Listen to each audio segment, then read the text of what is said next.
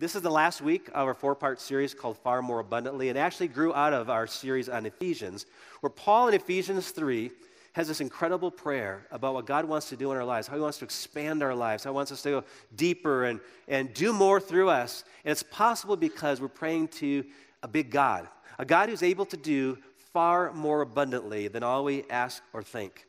God really does want to do far more in your life, far more in my life, far more in this church's life. And so we want to tap into how do we open ourselves up to allowing God to do far more abundantly? Well, one of those ways is in our finances, because that often becomes an area where we struggle with God. We struggle to release that to God. And so we spent several weeks looking at scriptures. We started in part 1 with looking at the story Jesus told of a rich, successful farmer who had such a bumper crop that he tore down his barns, built bigger ones, stored up so much that he decided he could retire early and enjoy all he saved up for himself. But the problem was he wasn't in control of the days of his life, and that very night he died. And Jesus concluded the story by just pointing this out. You can go through your whole life making financial decisions that only concern yourself, that don't bring God into the picture, and you'll never get to enjoy it. And our desire is to look at what God has given us, involve God in our finances, seek his wisdom in decisions, honor him in our giving. And so we looked at four things we can do in part 2, 4 countercultural decisions we make regarding finances, that if we put these in place, we find that things go so much smoother and there's all kinds of peace in our lives. Starting with this, to give God the first and the best. To give God from what God has given us the first part and the best part. We don't give God from the leftovers. We right off the bat say, God, you're first. It all came from you. And it's a way of saying thank you to God, but also to say, I trust you, that the one who's provided all this will continue to provide it. We also looked at the second counterculture decision, which was to spend less than you make. That means that I'm content with what I have, and I trust that what God has given me is sufficient for my needs. And I also leave a little bit of margin there for the surprises that come up. Thirdly, we avoid and eliminate debt. The Bible says that debt is a master, and we become its slave. And probably all of us have experienced debt in our lives, first of all, in mortgages. You're either going to pay rent or you're going to pay a mortgage unless somehow you've been blessed with an inheritance where you can buy a house for cash. But outside of something like that, all the other debts we take on are debts that we have to ask ourselves, is that necessary? Do I have to do that? Because when we buy cars and buy clothes and buy food on credit, we end up paying this incredibly high interest rate on these debts. And it traps us. It keeps us from being able to do other things. We end up spending hundreds and hundreds of dollars every year in unnecessary credit expenses. And so we want to get out of that trap. We not only want to pay down our debts and eliminate them, but quit accumulating new debts. And the fourth thing is to save for the future. That God wants us to be wise and have foresight to look ahead. Be like the ant, the Bible says. Think ahead. There's going to be a day coming when your body isn't going to be able to work like it has been, and you're going to need some funds to draw upon. And so we save for the future. And then last week, we focused specifically on the area of giving because Jesus said it's more blessed to give than receive. We want to be rivers, not reservoirs. A reservoir accumulates and gets stagnant. A river receives and gives. It's like it's delivering something downstream to someone else. We get the benefit of it while it's with us, but we also bless other people. And so we looked at this idea of stewardship. It began in the Garden of Eden. God said, I'll provide all this stuff for you, all these trees. There's just a part of this that's off limits to you. And in our finances, God says, I provided so much for you, but there's a part of that I've set aside for myself. And it's called the tithe. And tithing is giving God the first 10%. It's a practice that was practiced in the Old Testament. But the question was, does it carry on into the New Testament? Because the Bible really doesn't say a whole lot in the New Testament about tithing. And the reason is simply this. The principle actually has been raised to a higher level. It's to give generously. Paul said, he who sows sparingly will reap sparingly. He who wants to reap generously must sow generously. And so God pours into our lap a good measure, poured down, pressed together, overflowing based on what we give. So it's like seeds that are planted. You want a great crop, plant a lot of seeds. You want a little crop, plant a few seeds. But it's up to us. But the desire God would have is that we become generous people. Well, there's all kinds of questions that arise in the area of finances, particularly in giving. So we decided we're going to take the first part of the message today to address those questions. So I've asked Pastor Sam to join me today. So welcome, Pastor Sam, would you?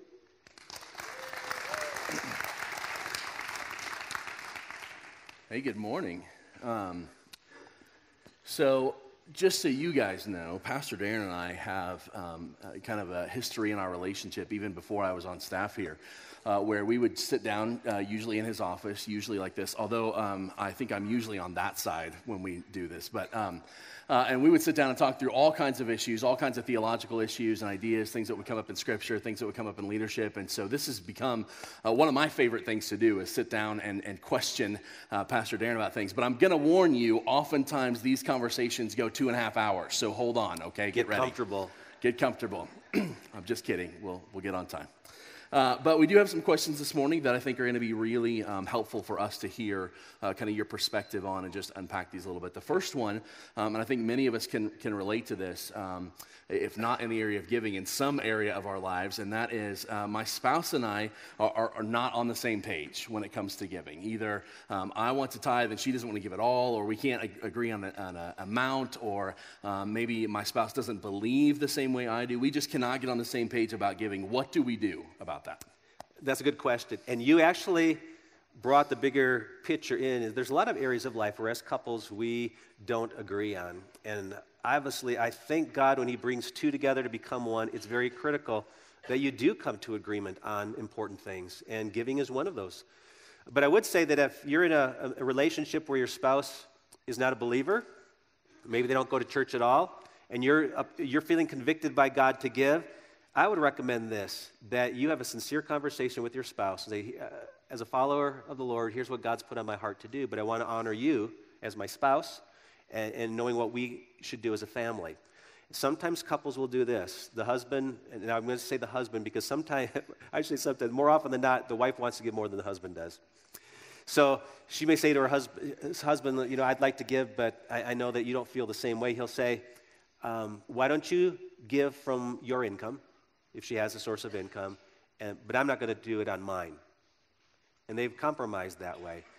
But ideally, if you could have a conversation with your spouse, if they're a believer, to say, we both love the Lord, we want to honor God, let's listen to what God says and come to a place where we can agree on this. We want him to be Lord of our marriage. We want him to be Lord of our family, and finances as part of that. Look at some scriptures, pray about them.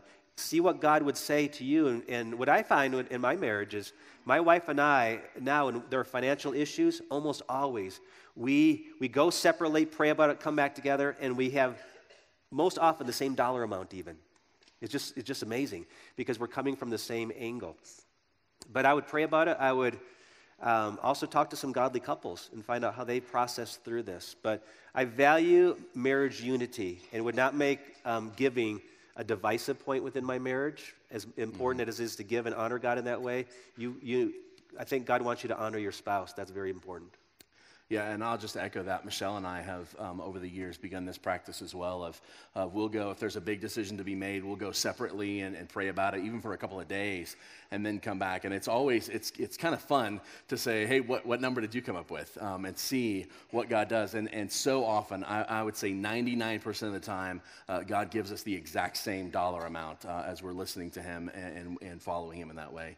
Right. The other thing I heard you said about this, is I just want to recap a little bit, is that it's really important to prioritize the relationship with your spouse rather than trying to prioritize some kind of formula of thinking, I have to give 10% or God's not going to bless me or take care of me, and so that becomes more important than my relationship with my spouse. What I kind of heard you say was, yes, listen to God, honor God, but God has given you a priority of maintaining your relationship and managing that, and so fight for that relationship first. Yep. Is that pretty accurate? Exactly. Great. The next question comes from a single person, and they said, I'm a single person. I don't make much. Do I get to be exempt like I am on my taxes? Yeah, it sounds good, but actually, to be honest, for many of us, tithing was easier when we were single. Even though we didn't make a lot of money, we had very little other expenses. And so most people who tithe actually got started when they were younger, and they got in the pattern. And they started to do it. It got more complicated when they got married, started having a house, insurance premiums, babies, all kinds of stuff start to add. So it's actually easier to start when you're at that level. And ironically, more people tithe that make less than $20,000 a year than tithe that make over $75,000 a year. So it's not a question of can I afford to do it. It's making that a priority. And I know if you're a single parent, my heart goes out to single parents because they usually don't have the highest paying jobs and they've got 2 or 3 kids and they're just depleted energy-wise. But I would say if you're in that situation where we are just having such a difficult time making ends meet, make a commitment to put God first on a regular basis. So every paycheck, God, we're going to commit this much and be consistent. And pray that God would bless that and bless your obedience so that he could grow you to the place where you could get to tithe and eventually even be beyond tithing and be more generous. But start at a place where God, at least you know, God, you're priority in my life. And maybe right now, this is my step of faith. This is how much faith I have. I'm going to step out this far right now, but make it consistent and stick to it. Yeah, that's good. And I would agree with you. Most of the people that I've talked to, as I've heard their stories, when they start this process of tithing young, when there's a little bit of money and there's not very much to tithe on when they first start working and establish that pattern, it's actually easier, I think, for people in that situation to begin tithing on that $20,000 a year than it is to start when you're at $40,000 or $50,000 or $60,000 a year. Just the stories that I've heard, it's much, much easier to do that. Yeah. And God also... Some of the greatest examples of faith in Scripture are from poor people. And there's a group of churches that in Paul's day were in the area of Macedonia. And I want to read to you from 2 Corinthians 8, the description of this church. Paul says, "We want you to know, brothers, about the grace of God that has been given among the churches of Macedonia. For in severe test of affliction, their abundance of joy and their extreme poverty." So these are really not just poor, they're dirt poor people. "Have overflowed in a wealth of generosity on their part, for they gave according to their means, as I can testify, and beyond their means, of their own accord, begging us earnestly for the favor of taking part in the relief of the saints. And this, not as we expected, but they gave themselves first to the Lord, and then by the will of God to us." So here was a group of poor churches saying, are we exempt? No, they didn't say that. They said, please let us participate in this offering that's helping people that are in a famine. They actually begged to give. And so I think that's so honoring to God that even the widow who came to the temple and put her 2 small copper coins in, Jesus says, now that lady, she is committed to me because she didn't have much to give and she gave it. So being poor isn't an opportunity to not give. It's probably an opportunity to give a more beautiful gift. You know, I want to come back to something that you unpacked just a minute ago as we were talking kind of about single parents in particular and very, very low income, very, very hard lives where there's just not a lot of means there. And you kind of made it sound like it's okay not to tithe at first, but rather to give God the first part of whatever you are going to give. And I just want to unpack that because I think that it can be tempting to take that either way and say, well, the pastor just told me I don't have to tithe, and also to say, well, the pastor told me I have to give something. And I just want to clarify because I think what we're saying here is that tithing and giving to God is it's not formulaic. We're not saying that if I do this, then God's going to bless me this way or God's going to absolutely take care of all these things. Really, it's a hard issue and it's a discipline issue. And so what I hear you saying is to give sacrificially the first part of your income, whatever that is for you, and grow in being sacrificial as you grow in your relationship with God. Is that? Yeah, the first goal that I would say is to give faithfully, give regularly. Second goal is to tithe. But even that's not the end goal. The goal is to become just a generous person with all that I have. So it's a progression, and you don't stop saying, well, I hit the first goal, that's all I want. No, God wants you way over here. So as you're stepping toward it, some people can make that immediate jump to tithing, and that's awesome. But some just need to get started. And for many of us, that's the first step is let's just get started. Yeah, so good. So our next question comes from someone who did not go to Financial Peace University because they are up to their ears in debt. And we all know from Dave Ramsey that that's not a good idea. Right. But this person, didn't make those choices at first. And they say, hey, I'm up to my ears in debt. Shouldn't I pay all of that off first, right? Shouldn't I get my snowball going before I begin tithing? Yeah, debt is a huge problem. In fact, debt keeps us not only from giving, keeps us from saving for retirement, keeps us from really doing a lot of things. It's a hindrance. But I would say as much as you owe your creditors, you owe Visa, you owe MasterCard, you owe SoFi, you owe American Furniture Warehouse, wherever you've gotten your loans from, you owe all them, you owe a greater debt to God. I mean, when we think about it, who gave us first? God did. They didn't. And so I would say honor God first. Keep paying your debts down, but get that paid down and then get it behind you. But don't let that linger, because the temptation is, if I'm paying my credit and ignoring God, I'm going to keep using credit and I keep relying on it, and I never, ever get to the point of honoring God. Part of the reason we got into debt in the first place is I wasn't honoring God. I wasn't content with what God gave me. So reversing that and say, okay, I'm going to start saying, God, I thank you for what I have, and you provided. I'm going to honor you. I'm going to get this debt behind it, get it in the rear view mirror, and move forward. Yeah, that's good. The next one is really similar to that question. Is it wiser to blank? A lot of similar questions here. Is it wiser to establish my retirement fund? Is it wiser to establish my kids' college fund? Is it wiser to set aside money for the new car so I don't have to take on a car payment, debt in the future? Is it wiser to get those savings goals really taken care of and established first, and then start tithing? Well, those make a lot of sense, especially if you take a financial class or talk to a financial planner. All the things you need to get in place to make your life secure. But you can be like that farmer who made his life secure, and then he died prematurely and didn't get to enjoy even what he had. I think our security has to first be in the Lord. I rely on him. I trust him. And so every stage of life has their bills, from college students to young marrieds to middle age to retirees. You can always come up with something that you need to fund and some need that needs money. And while you want to address the needs in your life, back to that last issue, my first need is to trust God. And I think rather than go, is it wiser to do this before I give? Is it wiser to give before I do blank? And fill in the blank. And start really asking ourselves, if I gave first, what would I have to sacrifice to do that? We don't have to have cable TV. We don't have to have cell phones. We don't have to have a brand new car. There's a lot of stuff we don't have to have that we could do without if we wanted to really honor God first. And God is so honored by sacrifice. There's a lady, in fact, I want to read her story that's found in the Gospel of Mark. Very likely she's a single woman, probably a prostitute, and her life savings was wrapped up in a bottle of perfume. It says, while he was at Bethany, that's Jesus, in the house of Simon the leper, as he was reclining at a table, a woman came with an alabaster flask of ointment of pure nard, very costly, and she broke the flask and poured it over his head. So break it means, I'm never going to use this again. I'm going to use all of it tonight or today.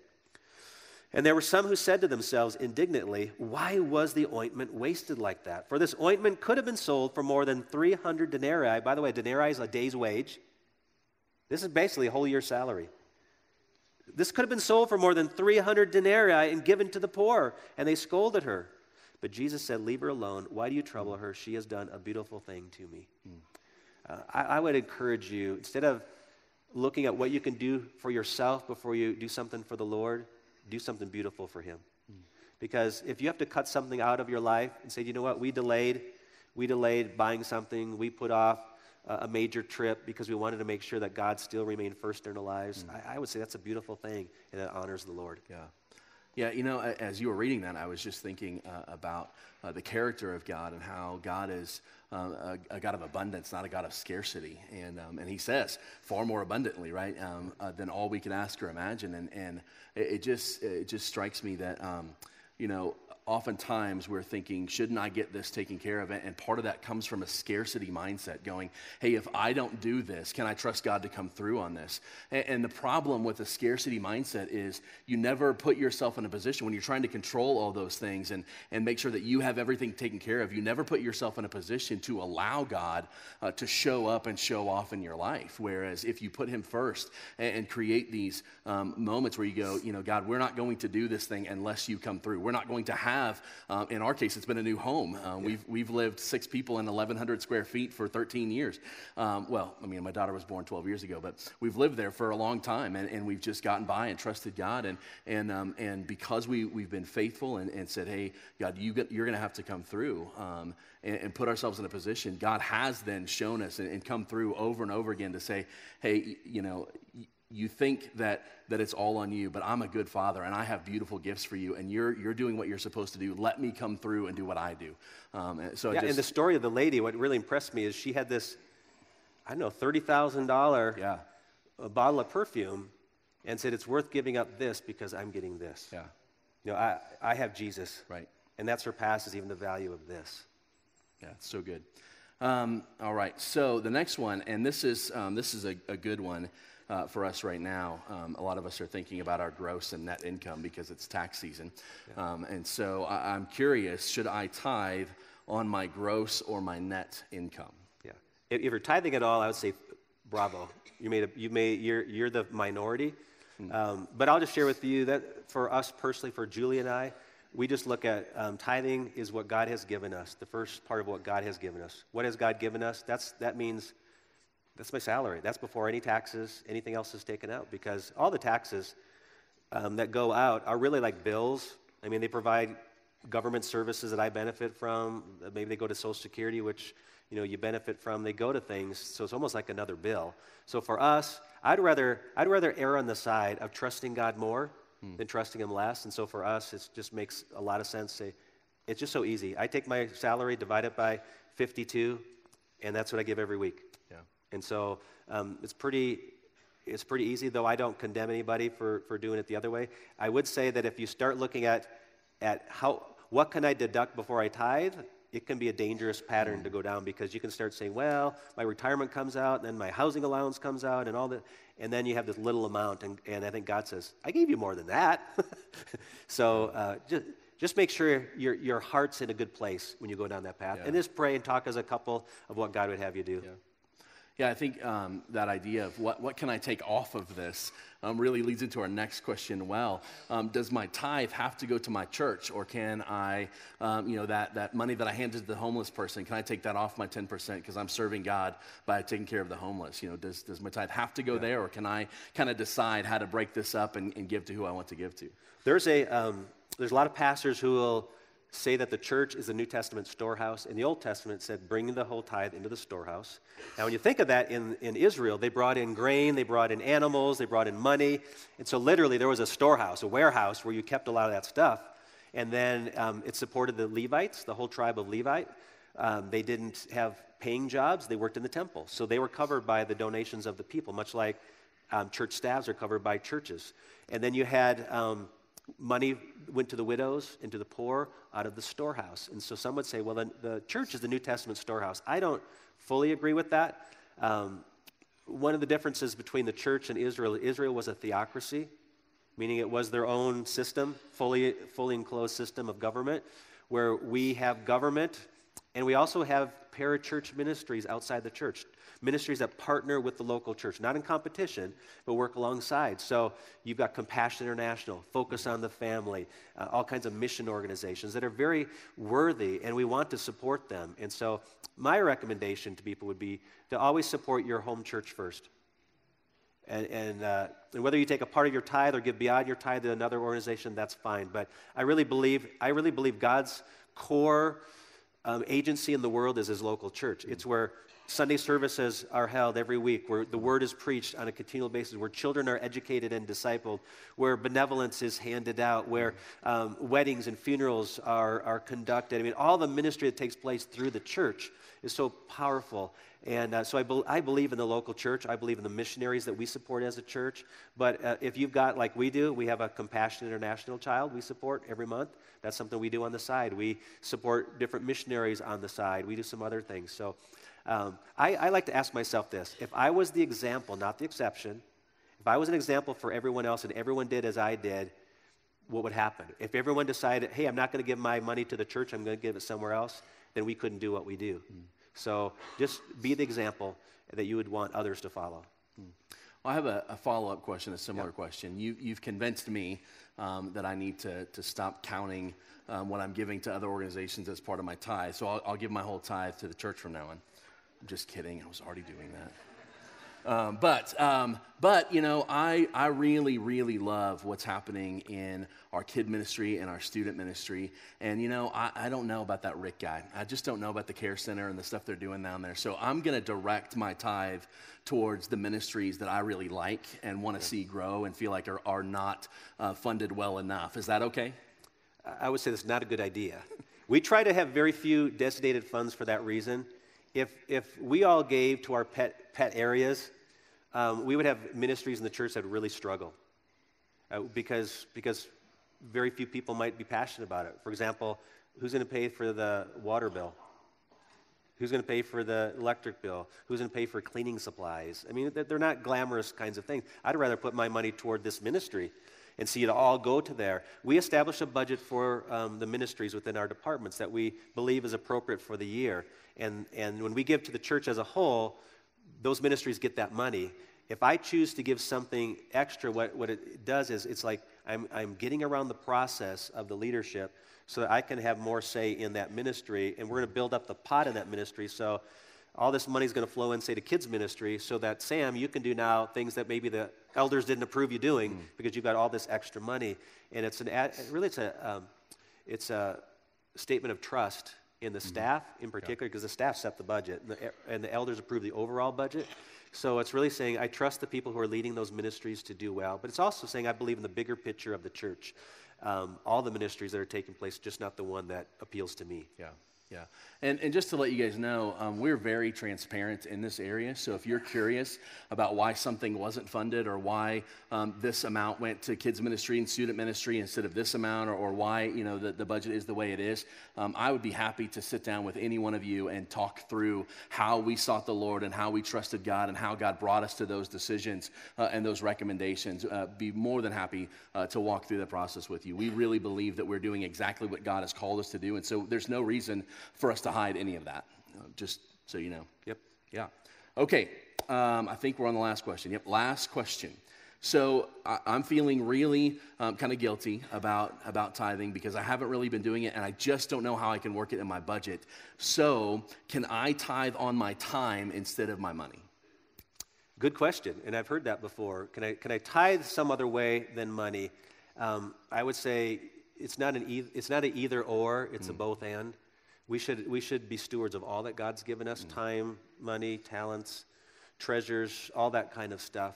And so maybe things are hard, and that's why I said get started, but to use it as an excuse to not give oftentimes comes across as I really treasure money a lot, and I'd rather give time because that's easier than to give my money. But in fact, Jesus warned us, where your treasure is, there your heart will be also. And so we want our heart to be in the good places.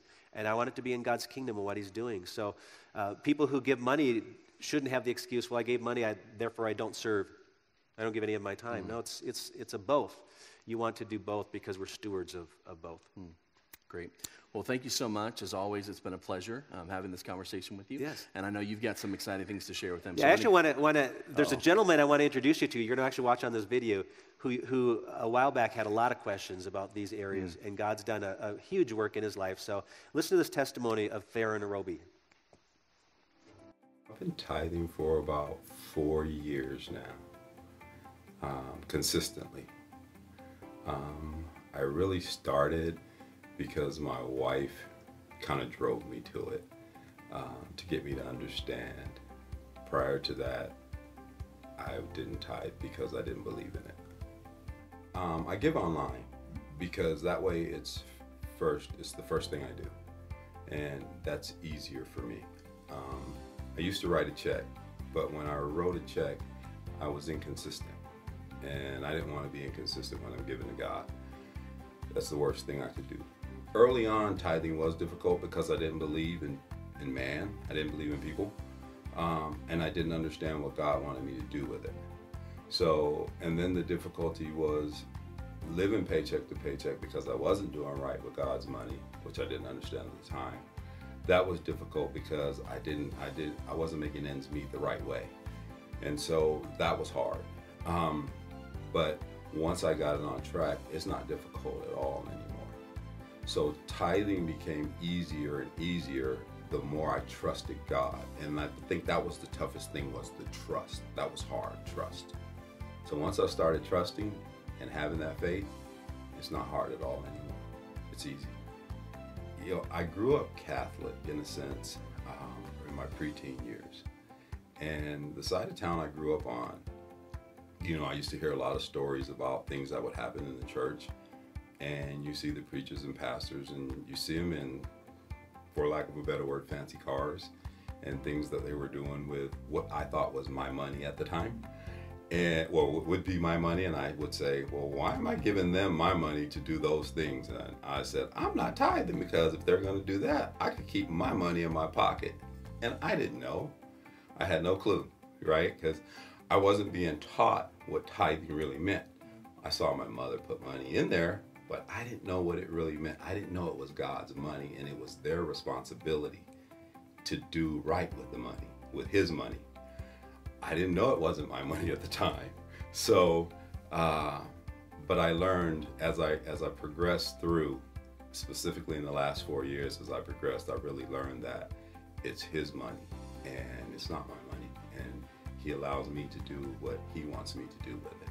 Because before, I wasn't really reading or talking to him, or praying, I should say. And now I do. And I say, God, what do you want me to do? Not only with your money, with my life. And so now that I do those things, that relationship, is built a much better relationship between us, because he's always been there. I just been the one that's not been doing what I was supposed to do. I just never trusted. So it's built a better relationship from my side to trust and believe in him.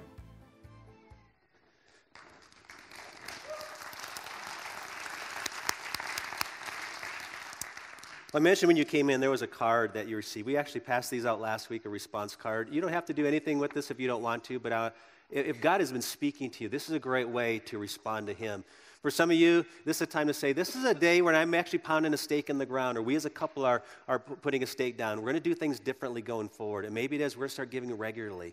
And maybe that's your decision that God's been prompting your heart to make. Maybe for some of you to say, you know what, we want to do what some of these people in the church are doing. We're going to start tithing, doing the tithing thing. And maybe that's your commitment of what God is prompting you to do. And some of you who've been tithing for some time, God's been telling you, hey, it's time to even step beyond that. And he wants you to step beyond tithing. And so there's a place you can mark down what it is God's telling you to do, place to put your name. We're not going to phone call you or hassle you. In fact, one of the things I wanted you to know is nobody in the church other than our financial department knows what anybody gives in the church. We don't track that. So don't be afraid of someone else spying in on your personal information. That's not the purpose at all. Purpose is that we're being obedient to what God is telling us to do. So when the offering's passed a little bit later, you can place that in. And Darrin mentioned something that I think is very helpful for us in being disciplined, and that is online giving. And there's instructions in your bulletin how you can do that if you've never done it. I mean, it's just so wonderful to be able to set things up where it's weekly, bi-weekly, monthly, however it is that you want to do something, you can do it online. Well, I want you to take out this other handout that says, where are we growing? I want to share with you, it's pretty exciting, what God has been putting on the hearts of our staff and elders over the last several months, probably the last 6 months, as we've been discussing things of where God's leading us to go. We felt the nudge. God says, okay, it's time for the next big step. What is it? And we had something in our mind, and then God took a turn. So it took us another direction. And so I want to share with you 3 different phases of where we see our church expanding over the next several years. First of all, phase 1 is to renovate the next-gen ministry areas. The older buildings got a lot of wear and tear, and it served a good purpose, but it needs to be kind of retrofitted to meet our current ministry needs.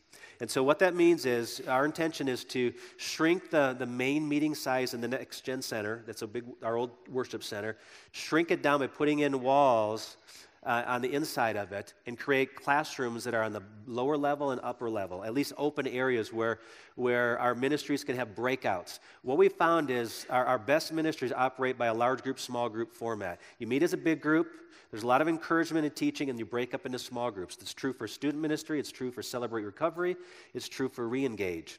And so we can meet as a big group, and we can seat 150, 200 people in the center area, and we can break up into smaller groups where you'll have a little bit of privacy from the other groups, and you can focus on your small group leader and what they're trying to teach you.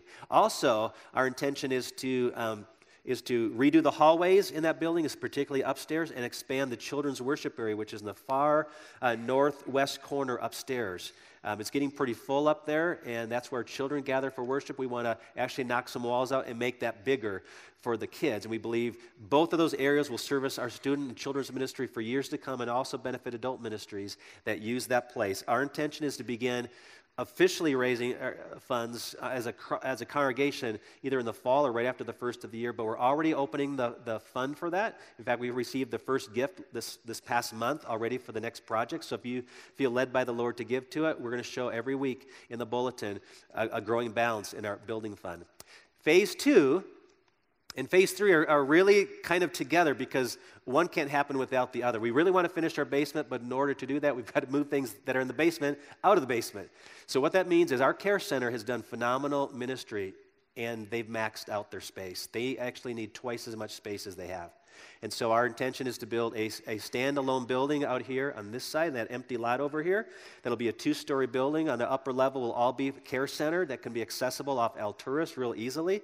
And underneath that will be, on that lower side, will be some space for a maintenance facility for all the stuff that we've been storing downstairs and equipment to be used there. Our care center has been a significant ministry in this community, and we believe God wants us to go bigger in what we're doing to reach our community.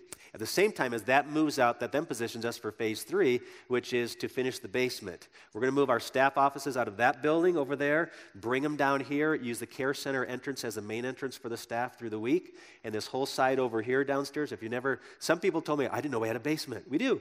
We have a basement right under here. And if you ever want a tour, we'll give one to you. But down here on this side will be all offices, and then this whole side will be large classrooms, adult classrooms for meeting spaces. And we believe that when all of those 3 pieces are in place, we'll be set to expand ministry in every department in a much greater way.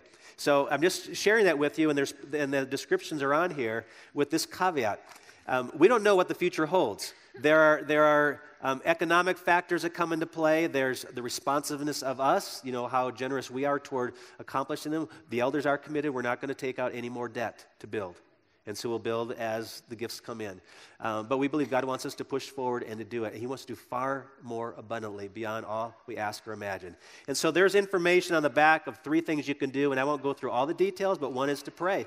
This gives you an idea of how to be praying for our church and for what God has put on our hearts to do. Secondly, is to learn as we start rolling out information and having meetings available. We just signed an architect, a really great architect here in town that's going to work with us. Come and ask questions, learn what God's doing. And then third, to give. That if God's enabled you to give toward that fund, like I said, it's already open, we'll build it up until we have enough funds to build that. And hopefully by the fall or the early spring, we'll have gathered enough money to build in the summer, and then next fall, be able to open that up for our kids and our students. I'm sharing all that with you because some of you may be thinking, well, Pastor, I may not be here in 5-10 years when all this is complete. I may not be here either. But here's what I know. I drove over to our old building on Aspen Drive the other day, and I just reminisced a little bit there. That there was a group of people back then who had a piece of property up on the hill and decided they were going to sell that piece of property in order to buy this property over here on Bradley Road. The property we sold was bought by our community center. It's where the soccer and our softball fields are. That used to be our church property, but we figured that's not a really accessible location. This is. And so we relocated here in 2001, opened up the building over there with the intent that one day we would build a bigger worship center, which is this. We built this 7 years ago, opened up.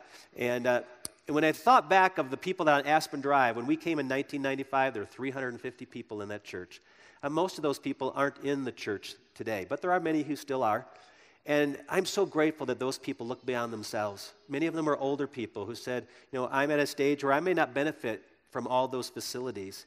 But look what God has done. Look what God has done for us. I personally don't use the care center, but look what it's done for our community. I'm so glad we have a care center. I believe God wants to do so much more in our community. And what excites me is there's so many needs in the Fountain Valley.